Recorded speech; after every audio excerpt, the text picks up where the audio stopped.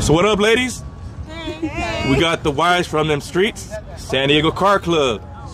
Thank you so much for being here. You know, your husbands took me for a cruise down, you know, the neighborhood, San Diego, in the city. It was a beautiful thing.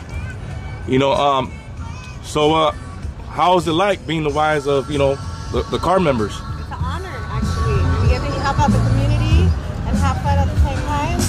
We love it. I feel like I've made friends. I came in here not just wanted to support my husband, but I made friends that I wasn't expecting to make. Actually, more than friends. It's actually family. Yeah. So, I know there's a lot of other women that are involved in the whole lowrider culture, and you know, in the cars and the beautiful you know, scenery.